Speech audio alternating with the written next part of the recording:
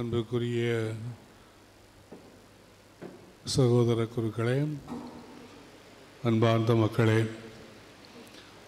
இன்றைய நாளிலே நமது உயர் மறை மாவட்டத்திலிருந்து சிவகங்கை மறை மாவட்டத்திற்கு ஒரு புதிய ஆயரை திருத்தந்தை அவர்கள் நியமித்திருக்கின்றார்கள். அந்த திருத்தந்தையினுடைய நியமனமானது நமது இந்திய திருத்தந்தையினுடைய தூதர் லேபால்டோ ஜிரல்லி வழியாக கடிதத்தின் வழியாக நமக்கு அனுப்பப்பட்டுள்ளது. எனவே அந்த கடிதத்தை இப்பொழுது நான் வாசிக்கின்றேன்.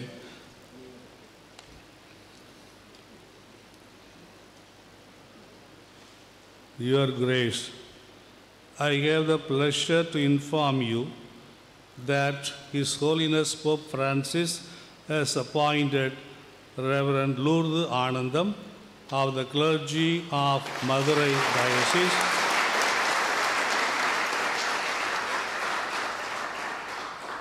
presently Parish priest of Holy Rosary Church and Episcopal Vicar for Religious of Madurai Archdiocese as Bishop of Sivagangai.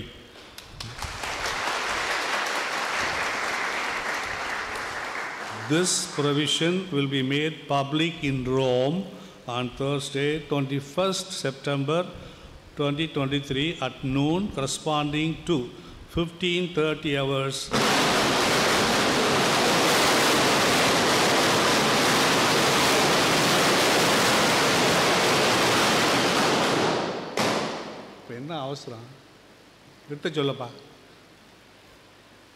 Indian Standard Time. Until then, this news is to be maintained under the seal of pontifical secret. Let us entrust to the intercession of the Virgin Mary the episcopal ministry of the new Bishop of Sivagangai. With fraternal regards and best wishes, I remain sincerely yours in Christ, Leopoldo Girelli, Archbishop Leopoldo Girelli, Apostolic Nuncio. So நமக்கெல்லாம் ஒரு மகிழ்ச்சி தரக்கூடிய ஒரு செய்தி.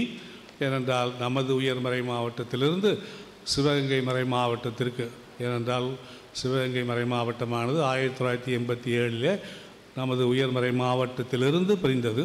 எனவே தொடர்ந்து பார்க்கின்ற பொழுது மதுரையிலிருந்து தான் அங்கு ஆயர்கள் சென்றிருக்கின்றார்கள். முதல் ஆயர் எட்வர்ட் பிரான்சிஸ், இரண்டாவது ஆயர் சூசைமாணிக்கம், இப்பொழுது மூன்றாவது ஆயர் அருள் தந்தை ஆனந்தம் அவர்கள். ஆகவே இவர்களெல்லாம் அதாவது தாய் மறை மாவட்டத்திலிருந்து அந்த செய் மறை மாவட்டத்திற்கு திருத்தந்தையால் நியமனம் செய்யப்பட்டிருக்கின்றார்கள். எனவே மதுரை உயர்மறை மாவட்டமானது உண்மையிலே மகிழ்ச்சி அடைகின்றது. ஏனென்றால் நமது உயர்மறை மாவட்டத்திலிருந்து ஒரு குரு ஒரு ஆயராக அவர் புதிய பொறுப்பை ஏற்கவிருக்கின்றார். இந்த புதிய பொறுப்பு என்பது மிகவும் எளிதானது அல்ல. காரணம், அவர் மக்களையும் குருக்களையும் துறவியரையும் வருகின்ற பிரச்சனைகளையும் சமாளிக்க வேண்டும். ஆகவே இது நாம் நினைக்கின்றபடி அதாவது மலர் படுக்கை அல்ல, முள் படுக்கை. அதை ஞாபகத்தில் வச்சுக்கணும். அதனால் அதனால தான் கரெக்டாக அவர் போட்டிருக்கிறார். யார்? அந்த நம்முடைய திருத்தந்தையினுடைய இந்திய தூதர். Let us entrust to the intercession of the Virgin Mary the episcopal ministry of the new Bishop of Sivagangai. எனவே மரியாளினுடைய அந்த உண்மையிலேயே அவருடைய பரிந்துரையிலே வைத்து அந்த மரியாள் தொடர்ந்து பரிந்து பேச வேண்டும். அவருடைய பணியானது சிறப்பானதாக இருக்க வேண்டும். அதாவது மக்களுக்கு பயனுள்ளபடியாக, இறைவனுக்கு ஏற்புடைய பணியாக இருக்க வேண்டும் என்பதை நாம் அனைவரும் உணர்கின்றோம். ஆகவே அவருக்காக நாம் செய்ய வேண்டியதெல்லாம் ஜெபம் ஒன்றுதான். ஏனென்றால் ஜெபத்தின் வழியாக நாம் அவருக்கு எல்லா விதத்திலும் உறுதுணையாக நிச்சயமாக இருப்போம். அவருக்கு வருகின்ற எல்லா விதமான மகிழ்ச்சியான வேலைகளிலும் துன்பமான வேலைகளிலும் நிச்சயமாக அவருக்கு நாம் மகிழ்ச்சியாக இருக்க இறைவன் அவருக்கு அவருடைய அருளையும் ஆசிரியை நிரம்ப கொடுக்க வேண்டும் என்று நாம் தொடர்ந்து வேண்டுவோம். எனவே இப்பொழுது அவருக்கு அந்த கச்சை செயின் இங்கேப்பா கொண்டு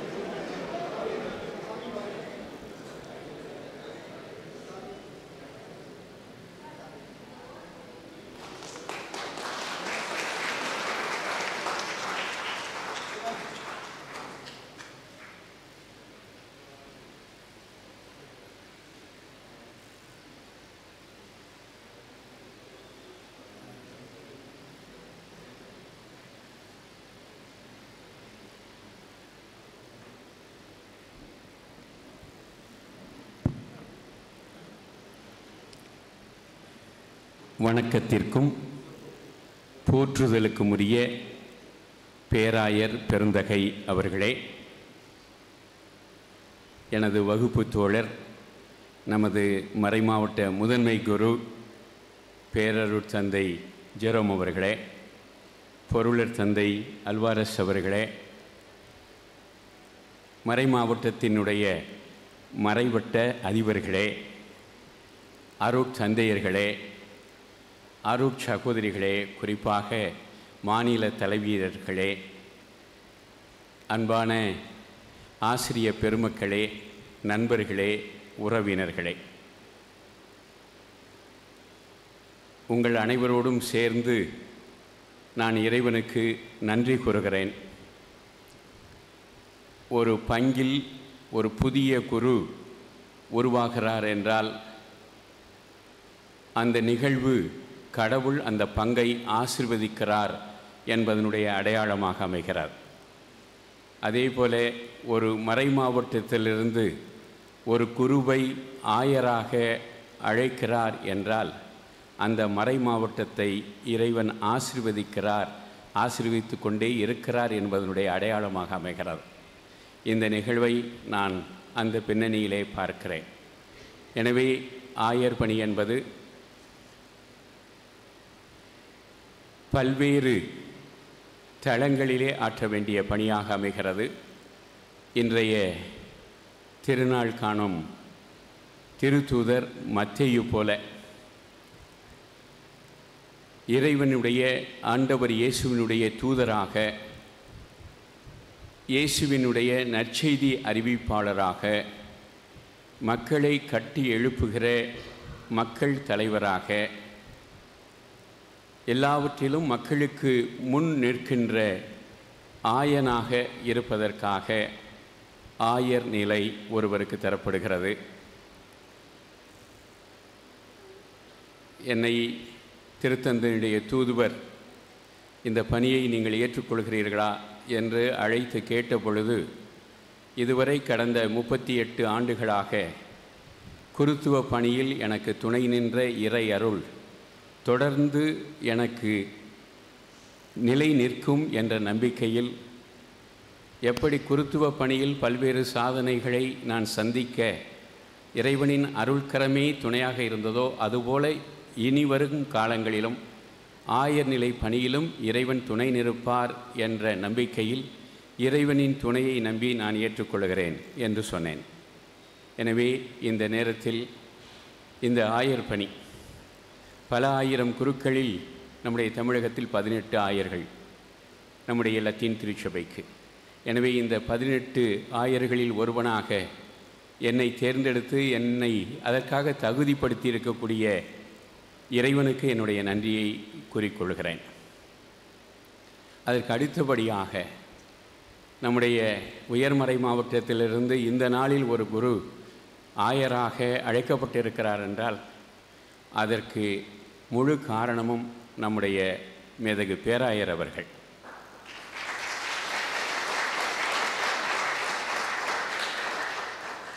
ஒரு குரு ஆயராயிருப்பது மறைமாவட்டத்தில் இருக்கக்கூடிய எல்லா குருக்களையும் ஆயர் எவ்வளவு அன்பு செய்கிறார் என்பதனுடைய அடையாளமாகத்தான் இருக்கிறது என்று நான் கருதுகிறேன். எனவே தன்னுடைய குருக்களை அன்பு செய்கிறார், தன்னுடைய குருக்களை நம்புகிறார் என்பதனுடைய அடையாளமாகத்தான் அவர் தனக்கு கீழே இருக்கக்கூடிய சஃப்ரகன் டயசிஸ்களுக்கு ஆயர் தேவைப்படுகிற பொழுது தன்னுடைய குருக்களிலிருந்து முன்மொழிகிறார். அது மட்டுமல்ல, அதனை தொடர்ந்து ஃபாலோ பண்ணுகிறார். எந்த முடிச்சு வந்தாலும் அந்த முடிச்சை யாருக்கும் தெரியாமல் ஜெபமன நிலையோடு அவிழ்த்து மிக அற்புதமாக இறைவனின் கரங்களில் ஒரு நல்ல கருவியாக செயல்படுவதற்கு தன்னுடைய குரு ஒருவரை அவர் தெரிவு செய்து இந்த நிலைக்கு நமது பேராயர் அவர்கள் உயர்த்தியிருக்கிறார்கள். எனவே பேராயர் அவர்களுக்கு நன்றி சொல்வதற்கு வார்த்தைகள் இல்லை. அவர்களுடைய நம்பிக்கையை என்னுடைய ஆயர் பணி வாழ்வில் நிச்சயமாக நான் நிறைவேற்றுவேன் என்ற உறுதியை சொல்லி அவர்களுக்காகவும் தொடர்ந்து ஜெபிப்பேன். நம்முடைய மதுரை உயர்மறை மாவட்டத்தை தொடர்ந்து அவர்கள் நிறைவை நோக்கி இட்டுச் செல்லுகின்ற அவர்களுடைய பணிக்கு தேவையான நல்ல உடல் உள்ள ஆன்மீக சுகங்களை இறைவன் தாமே அவர்களுக்கு கொடுக்க வேண்டும் என்று சொல்லி அவர்களுக்கு என்னுடைய மனமார்ந்த நன்றியை தெரிவித்து என்னுடைய நன்றியின் வெளிப்பாடாக இந்த பொன்னாடையை போர்த்தி மகிழ்கிறேன்.